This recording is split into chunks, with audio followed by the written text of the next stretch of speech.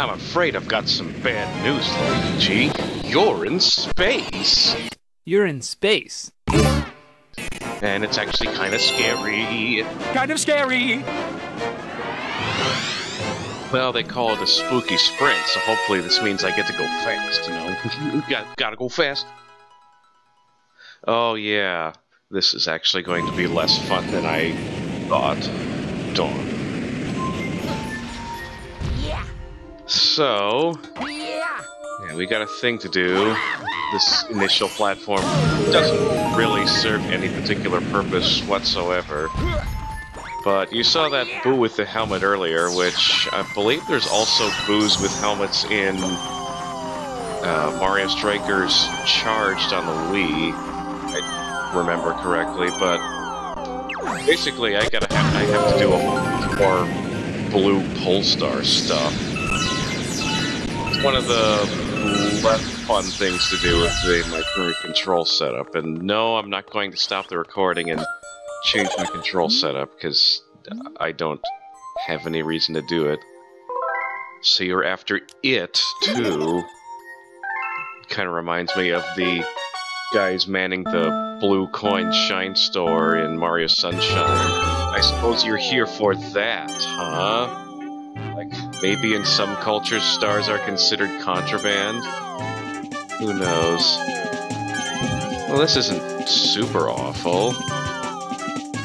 Though I am also reminded that there's going to be a really awful purple coin star later. I haven't even had one of those yet.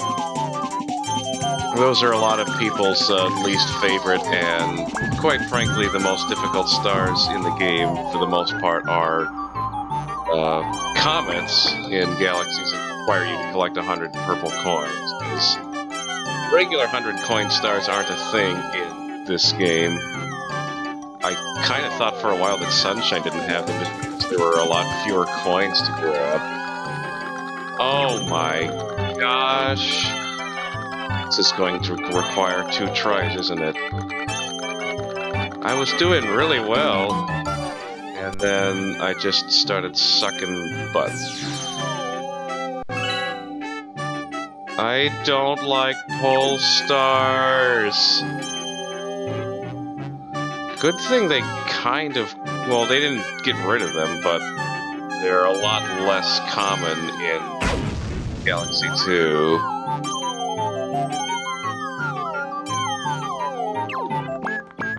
That wasn't fun at all. And do I die because I lost?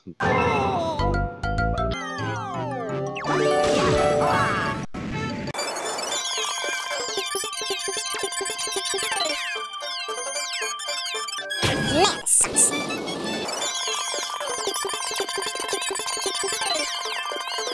Oh my gosh, go!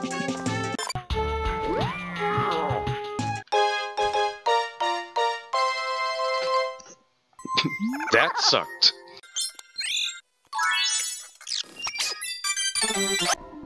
Once more, hopefully with a star that is less unfun to get.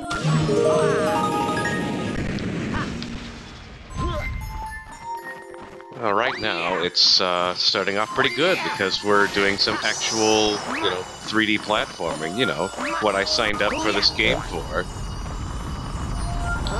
Let's see if I can do something cool to... never mind. Gosh, don't push me all the way around. Alright then.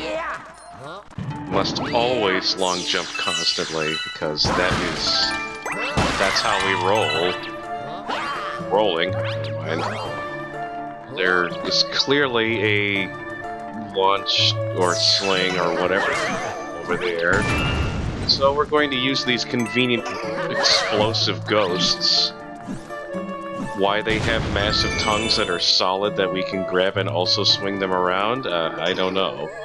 They've pretty much only appeared in this game.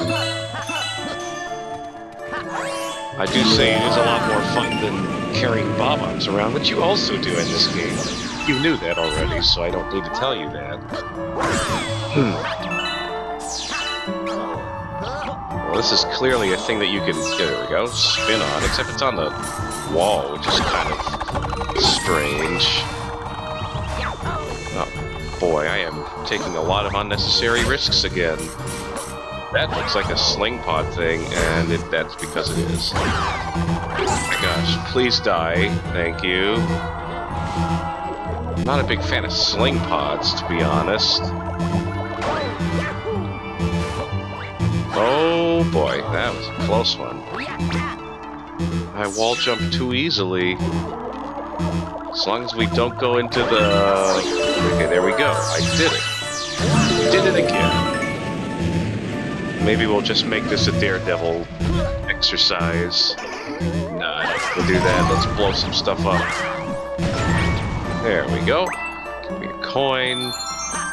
For little reason other than to mostly just stop the incessant beeping noise.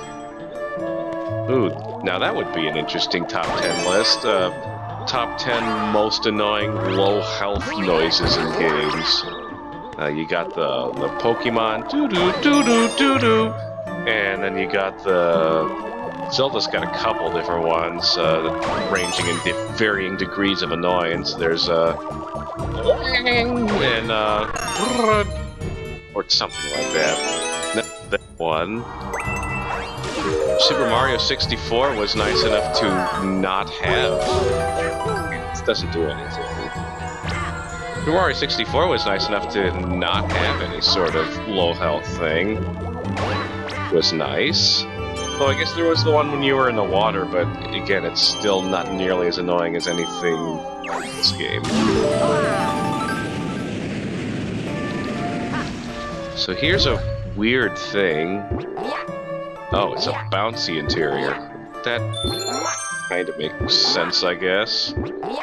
It looks bouncy enough, I suppose. A ground pound, I'm gonna bounce higher, right?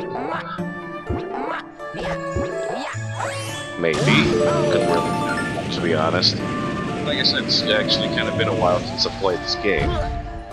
But now we've got something fun to do, because since I skipped the initial landing on the planet, I wanted to kind of make this a semi-surprise.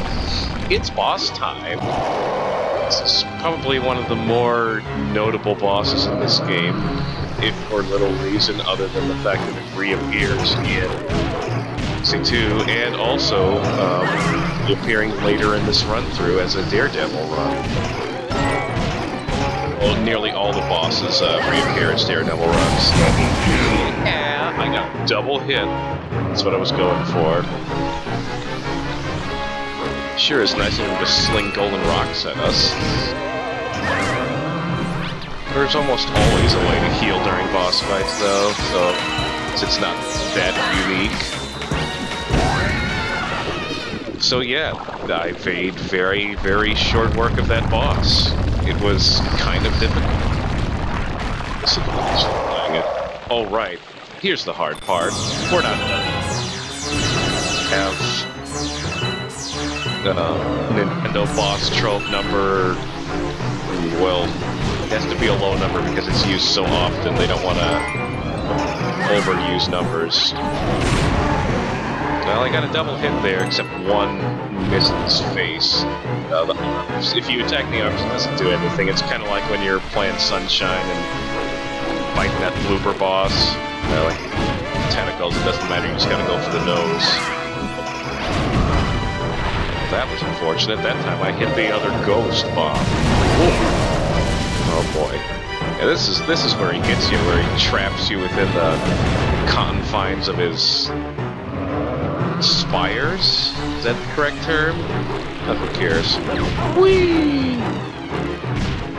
Alright, well, let's just attack his...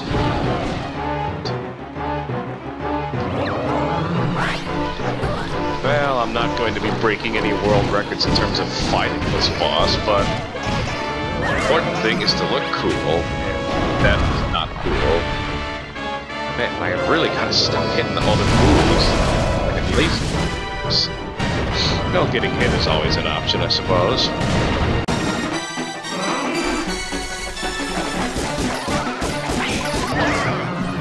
There we go. That's much better. Well, at least I actually hit stuff with both of them. But I don't need arms to beat you.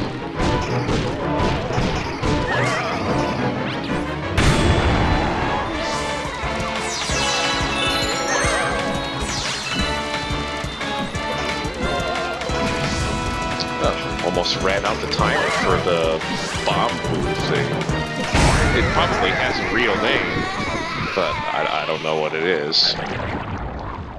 So this time the boss is dead for reals this time. And even though he had 2 phases, it still pretty much followed the rule of 3. Give me that star, baby. I am back at the annoying race level, and hey, check out this glowing thing. There was something more fun here, and I'm not saying that because I know what it is. I'm saying that because there's no way it could be worse than that annoying race thing. And I can't fling you around by your tongues. You have them. Must be smarter boos because they just don't, you know, stick them out. Just a little taste, guys. Oh, that's not what I was expecting. Yeah, we got a thing where we just gotta follow invisible building up platforms, and at least now I get to hit this block. So we all need star bits. Because there are Lumas that are hungry, and we need to feed the hungry. I guess. Well, I can already hear the star in the distance. If I were, you know, reckless, which I kind of am, I could probably try some crazy long jump and see where that gets me, but then I might die, and if I die, then I die. Hey, I did a skip thing. That was kind of cool, right? Oh, I hope that piano doesn't try to eat me. Hey, cool, it didn't. That's pretty awesome. By that I mean I don't have to wake in fear. Seriously, I don't think anything in a Mario game could be as scary as that tries to eat you. It was just, in a way, it was just completely unexpected, and it just lurches at you, but only close. It was just brilliant. Right, so which one of these do I want to wall jump off of? Oh, none. That's good. This, I think, is more fun than what I was doing earlier with following the stuff around, because, you know, I can do some platforming. You know what? One secret star deserves another, I suppose. We're back here in the Beach Bowl Galaxy for the 3rd star specifically. That was when we went to that one area that I mentioned was going to be appearing later in this playthrough, and also later in Mario games in general. And I'm pressing the wrong button again. I'm trying to get this shell over this little platform over here, but it's not working with me.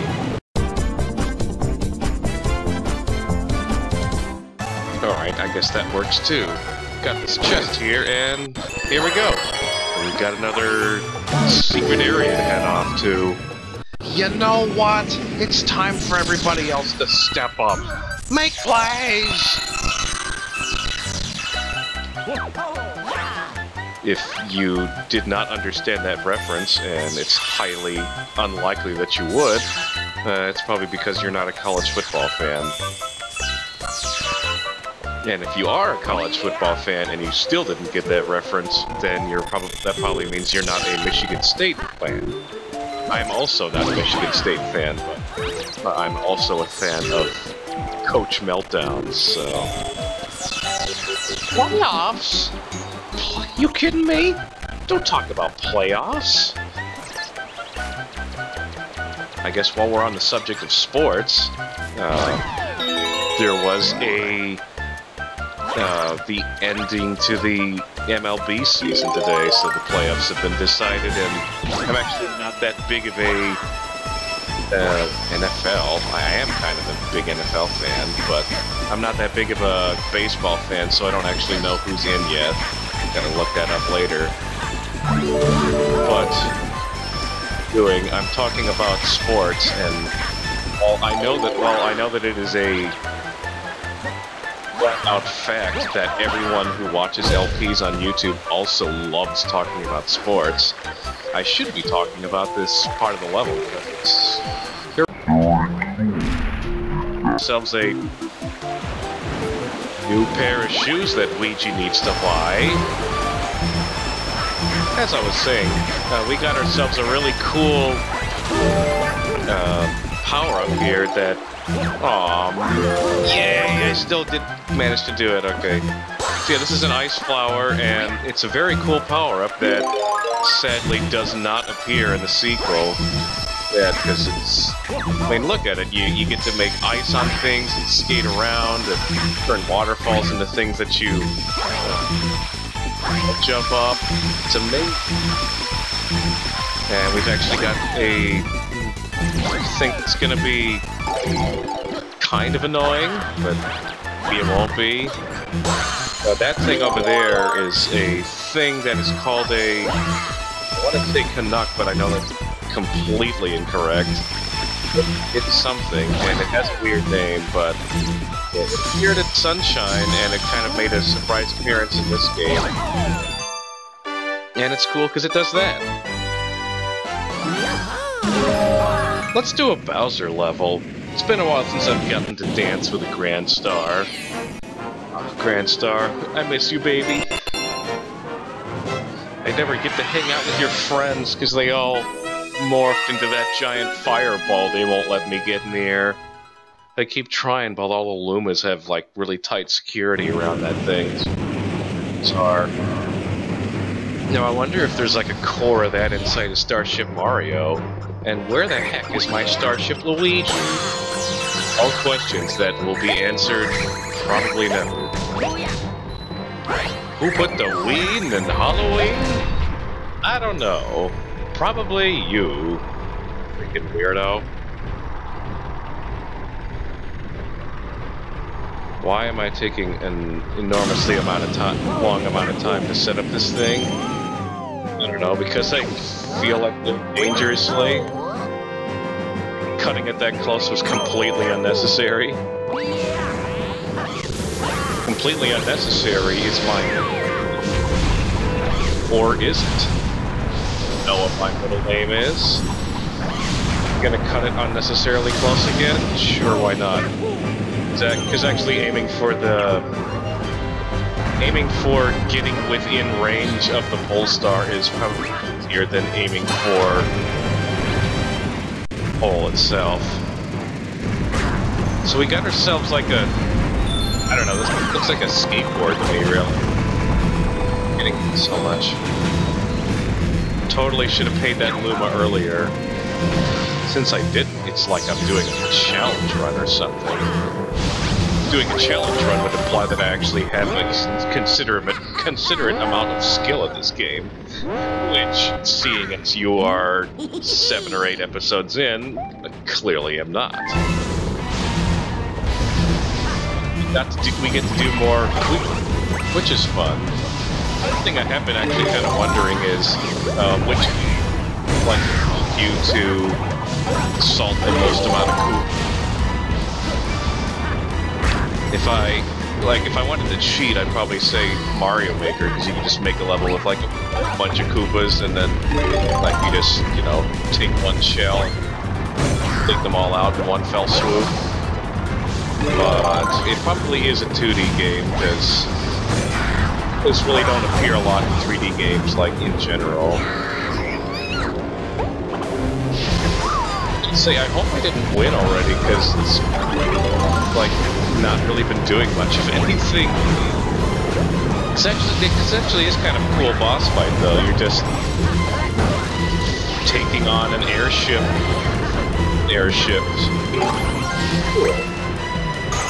Show off that mechanic, since I haven't actually done that yet.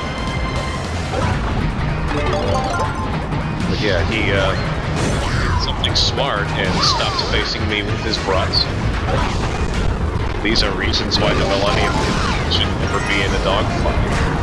So you turn the Millennium Falcon and then you have this massive broadside facing your enemy, potentially, and it makes yourself a really big target. Sure, I'm taking a lot of hits, but it appears that doesn't really matter because I've already won. We have only begun to fight. I don't even know what I'm saying anymore. Let's get out of here.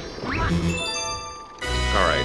You, me, Grand Star, what do you say we go back to my place? I plug you into my stereo. No other Grand Stars, it's strictly hypothetical between us. Never touched that floaty face. How am I gonna plug this into my stereo? It's blue. Get back in the kitchen! I don't wanna. I'm going to my room. Because it's called the bedroom, you see?